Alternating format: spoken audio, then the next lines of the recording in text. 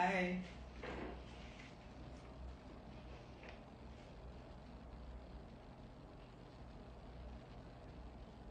Hello, everybody. So, I know it's a Sunday, and I know it's in the afternoon, and whether you're in Jamaica or somewhere else in the world, you're getting ready for lunch or you're getting ready for bed, depending on if you are in Africa or in Europe.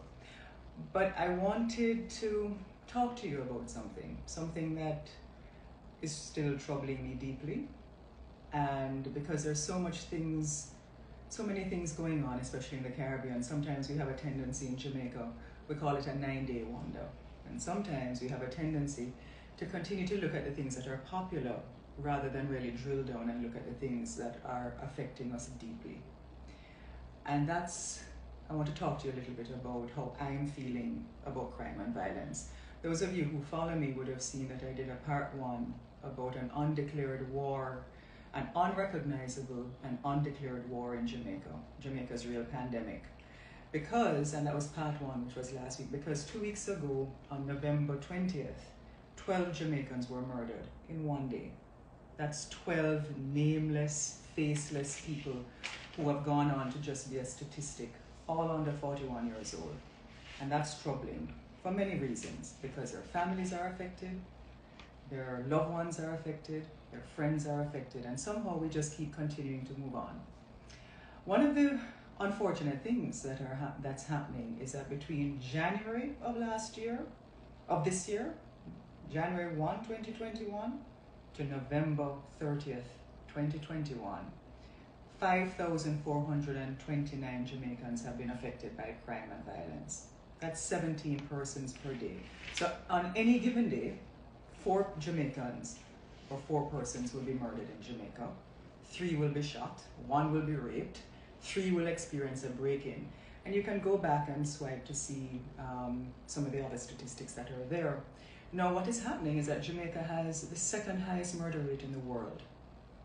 The second highest murder rate in the world. And we have the second highest rate of femicide in the world. That's a killing of women. Now, the WHO actually says if you have an epidemic, that's 10 people who die per 100,000. Jamaica actually has 13 women who are murdered per 100,000. And that is actually some serious things. And I really want you to let that sink in. Dr. Herbert Gale at the University of the West Indies presented in 2019 at a crime summit that the opposition actually had. And it was a multi-sectoral crime summit with the private sector organization, other government officials, etc. And one of the things that he said that jolted me is that 53% of all persons who commit murder in this country say that they were tortured by their mothers. In other words, how their mothers loved them, how they treated them, how they felt abused. And within that statistic, 75% of those persons who had killed twice were tortured by their mothers. And those who had killed even multiple times, and women, say that they had a real angst against their mothers. I remember when I was Minister of Youth and Culture, and I led a team. I wasn't responsible for children in remand centers, but I led a team with psychiatrists, and I went to go and look for the girls at Fort Augusta who were being held. We subsequently took them and separated them from adults, but there was one little girl that still stays with me. She was 13 years old, and she was incarcerated for uncontrollable behavior. Yes, parents actually take their children to the police stations and says that they can't control them. This little girl was sucking her finger, resting her head on my shoulder, falling asleep while I was talking to the other young women, and all of a sudden she jumped up. Miss, you know, I'm going to kill my mother though. And I said, but why would you want to kill your mother? And she was very graphic about how she was going to do it, because she felt her mother did not love her. All the mother did was tell her how awful she was, beat her every day, she didn't feel she was loved. And she felt also that it was her mother who took her and locked her up. But it goes on, because what you find is that when you look even closer at the data, and that data exists for everybody to see it, 18% of our population right now in Jamaica between the ages of 15 to 34 years old are male. 75% of all murder that was committed in 2020 was committed by this age group. So if we're really focusing on crime and looking at what is happening, you will find that we really have to focus on addressing this segment of our population. Something has gone wrong with our men, because 80% even of these kinds of murders are gang related. So today, I felt I needed to even dig even deeper, because one of the benchmarks that declares, or when a country is going through civil war, is how many murders you commit by 100,000. So for a civil war, the international benchmark is 30 murders per, or 30 deaths per 100,000 if you are going out there to slaughter people. Right now, Jamaica is at 46.2. 46.2. Let that sink in a little bit. And now crime actually costs Jamaica 5% of GDP, or gross domestic product. And what is that? What is that figure? That's $100 billion. $100 billion works out in our population to $39,000 per person. Now imagine what you could do with an extra $100 billion in Jamaica. What kind of schools you could build, your healthcare systems. But the reason why we're not having that money is because we're missing investments. Nobody wants to invest. I actually saw a comment under the article today that somebody wants to invest in Jamaica, but because of crime, they're not going to do it. And people are retiring in other countries. So because of the levels of violence, the high levels of violence that we have, people are not investing in Jamaica. And we're missing out deeply. And they're taking their resources to other countries. Even Jamaicans don't want to open businesses later. Now here is a fundamental problem, and people allude to it. But when you look at former PSOJ, Private Sector Organization of Jamaica President Howard Mitchell, actually says, look, the private sector is prepared to fund any kind of crime fighting mechanism in this country.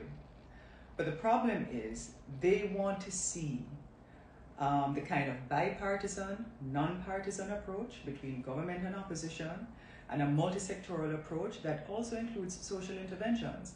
And that whatever is put in place in the medium to long term, because crime is not going to be fixed overnight, is that any government or administration that comes into power, it cannot be changed. And that crime fighting should not be a political scoring mechanism to score political points on any political platforms or for any political party. Mark Golding, the opposition leader, has said, look, let's start back the Vale Royal talks. Let's get together. The opposition does not agree with temporary states of emergencies because it robs people of their basic human rights, but also it doesn't help to solve crime, right? Because it takes away the police investigative mechanisms. So you need other medium-term to long-term strategies. In addition to that, you need social intervention programs like the Peace Management Initiative to be stronger and unite for change.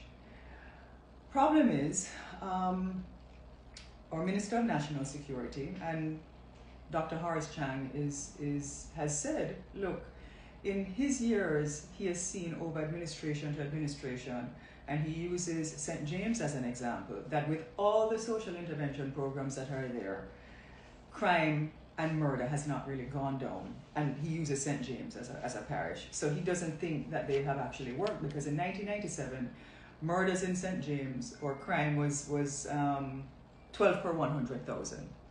It's now up to 100, over 180, approximately 180 per 100,000. So what he's saying is, look, the only time he has seen murders come down and crime come down in St. James is with the states of emergencies. Now, how will we solve crime and violence? How will we come together? Because if you have the opposition and the government disagreeing with such divergent positions, then we have to find a mechanism to move forward. The data also suggests, those who have done the research, is that from the 1970s, all the major operation anti-crime programs have failed. Kingfish, Acid, Echo Squad, Operation Ranger, Operation Intrepid have all failed to really solve and curtail the crime, or certainly the murders coming down. So what Carl Stone, even from the 1970s, have said, hey, look, until you bridge the marginalization in this country and the social inequality, you will always have crime. You will always have violence when people feel that they're marginalized. And when you have poverty, so we have to figure out a way to erase that marginalization and bring equality. That's not rocket science. And for those of you who speak to people who are on the periphery and on the fringes of their daily lives, you feel the resentment, because many people who turn to a life of crime will actually tell you, look, I'm just a try-feeding family. No. Here is something interesting.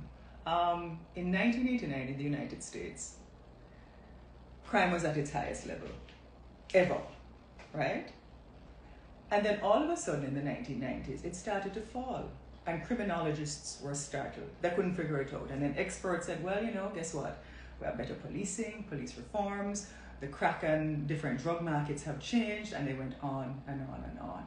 There were two economists who said, hang on a minute, something isn't right here, because there is no real direct correlation. Using one of them, because one of the arguments was that the economy was stronger in the 1990s. And what they said was, look, in the 1960s, even with a stronger economy, violent crime was surging as well. And even in the 1990s, when unemployment went down by 2%, crime was falling by 40%. So they said they can't see the correlation between the stronger economy. And they went to look at different things. The two economists are Steve Levitz and Stephen Dubnow. You can go and look them up. Then, when they looked a little deeper, they found something that they credited for the reduction of crime in the 1990s. And this was a controversial revelation that they came up with, and because the data supported it. It was one single decision. That single decision in 1973 was Roe versus Wade, giving women the ability to have legal abortions. Now, I know some of you will probably come off of this live and say, look, Lisa, we're not listening to it. I can't believe we went in this direction. But the data doesn't lie, because right after that was passed, 750,000 women who felt that they could not care for a child had a legal abortion, because what the economists saw was that it was only middle class and upper class women who could afford it, and that women who were in abject poverty, generational poverty, their children would turn to a life of crime. So by that time, by 1980, they had 750,000 women who could legally afford to say, look, I can't do this. And by, when Roe versus Wade came out, and by 1980, it was 1.6 million people. That was 1 in every 4 women who were now choosing not to go forward and have a child that they could not take care of. Now, it's the data. It is controversial. But imagine in a country at that time of 225 million people at that time, where 1.6 million women said, look, we cannot go forward with this situation. And 1.6 million people, women, were no longer birthing children they could not afford. No. Crime will not be solved overnight in Jamaica. It won't. But we have enough crime-fighting plans that exist. Enough summits have been done. Enough papers have been written. They all exist. They're there. What you need is to make sure that people's human rights are protected. What you also need is to make sure that we have the social intervention programs, which exist, and they need to be funded with adequate budgets. But I strongly believe, apart from the multi-sectoral, non-partisan thing, you have to include women in your long-term crime-fighting plan. Women, to give them parenting skills, coping mechanisms, because if you accept the data, that is proven data coming out of the University of the West Indies, that look, repeat killers said that they were tortured by their mothers. We also have to look at our mothers as a part of this crime-fighting mechanism and talk to them. Ask them what their struggles are. Ask them what their maternal health choices are. Ask them when they go to the public sector, like in my constituency with a woman with 7 children, and every time she goes and she wants to have her tubes tied, the nurse says, where's your husband? Or you're too young to have your tubes tied.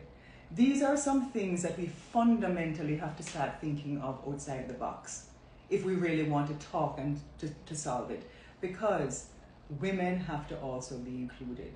And we have to start giving women the right to maternal choices, parenting choices, and the right to choose if we are going to move forward and see what happens in this country. So thank you for listening. That I felt strongly I needed to come on this morning, this afternoon, and talk to you. And I hope I gave you some food for thought. All right, big up. You can go and read the articles. Click the link in my bio, and you can read both of them, and you can get the data there and have the discussions. Because if nothing else, as a country, we have to start talking to each other about solutions. Don't just click a comment because you want to just click a comment. Let's start having meaningful discussions about presenting solutions forward. We might not all agree with everything everybody says, but sometimes change happens because we have agreed to sit and listen to one another. So have a great Sunday. Whatever you do, please keep safe in this pandemic. Lots of love. Bless you. Bye.